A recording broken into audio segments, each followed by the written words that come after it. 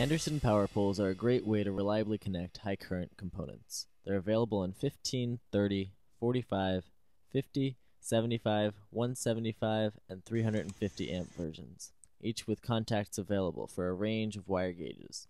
So be sure to specify the wire gauge when you purchase them. We also have many colors available for the smallest size housing. For the smaller contacts, crimp the contact onto your wire.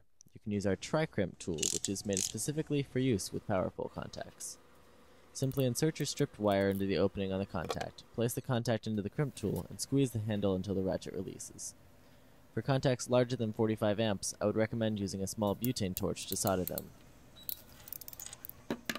Slide the contact with wire attached into the housing until you hear a click as the lip on the contact snaps over the end of the spring. For smaller gauge wires, you may need to use a flathead screwdriver or punch to push the contact into the housing.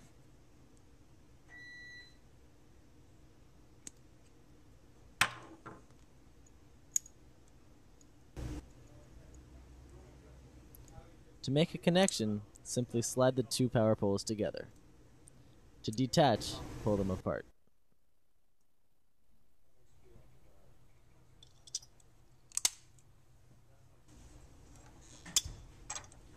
You can also connect groups of power poles into blocks, using the features on the sides of the connectors.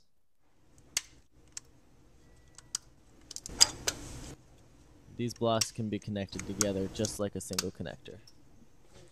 Removing a contact from the housing can be fairly challenging. It helps to have a small flathead screwdriver. The trick is that the spring is slightly wider than the contact. Press down on the spring until it clears the lip on the underside of the contact, then slide the contact out. For the smaller contacts, it may be easier to lift up on the front edge of the contact to get it over the spring.